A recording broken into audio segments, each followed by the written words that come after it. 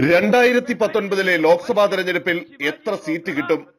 300-ന് മുകളിൽ താമര വിരിയുമെന്ന് ദേശീയ സമിതി വിലയിരുത്തിയതായി പ്രമുഖ ചലച്ചിത്ര താരം കൂടിയായ ബിജെപി ദേശീയ നേതാവ് രാജു ശ്രീവാസ്തവ് പശ്ചാത്തലമായ സാഹചര്യം അദ്ദേഹം വിവരിച്ചതിങ്ങനെ: हमें मोदी जी को समझना चाहिए, मोदी जी हमारे लिए बहुत धरोहर हैं। कभी सोच के देखिए, मोदी जी नहीं होंगे तो हिंदुस्तान का क्या होगा, या मोदी जी के बगैर क्या होगा।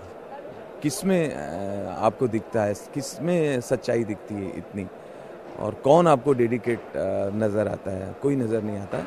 ആത്മവിശ്വാസം നിറഞ്ഞതാണ് പരസ്യ നിലപാടെങ്കിൽ അടിയൊഴുക്കുകൾ പ്രതികൂലമാണെന്നാണ് ദേശീയ സമിതി യോഗത്തിന്റെ യഥാർത്ഥ വിലയിരുത്തൽ. മിക്കവാറും എല്ലാ സംസ്ഥാനങ്ങളിലും ചില വിഭാഗങ്ങളോ സമൂഹങ്ങളോ പാർട്ടിയിൽ നിന്നും അകന്നു.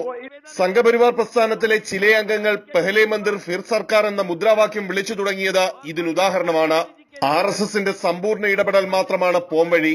വിവിധ സംസ്ഥാന ഘടകങ്ങളുടെ ഇതു സംബന്ധിച്ച നിർദ്ദേശം ദേശീയ നേതൃത്വം പൂർണ്ണമായും അംഗീകരിച്ചു. പ്രധാനമന്ത്രിയും പാർട്ടി അധ്യക്ഷനും നേരിട്ട് RSS നേതൃത്വത്തെ സമീപിക്കും. രാമക്ഷേത്ര നിർമ്മാണത്തിനുള്ള ഓർഡിനൻസ് പുറപ്പെടുവിക്കാൻ സാഹചര്യമുണ്ടാക്കുമെന്നതടക്കമുള്ള ഉറപ്പുകളാകും നൽകുക.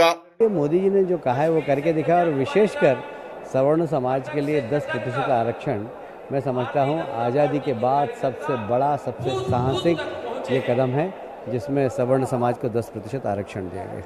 ഇന്ത്യ ഷൈനിങ് ക്യാമ്പയിൻ നടന്ന 2004-ൽ തിരിച്ചടിയായത് RSSന്റെ നിസ്സംഗതയായിരുന്നു.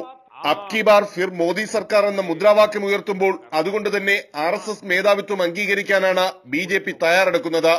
ആർ രാധാകൃഷ്ണൻ, 24, ഡൽഹി. വാർത്തകളുടെ ലോകത്ത് വജ്രമൂർച്ചയുമായി എത്തിയ 24 ഇപ്പോൾ നിങ്ങളുടെ സ്മാർട്ട് ഫോണിലും സ്മാർട്ട് ടിവിയിലും.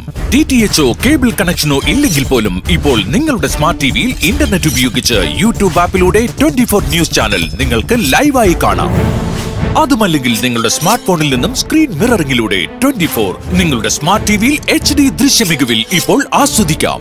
24 നിലപാടുകളിൽ സത്യസന്ധത. This is 24.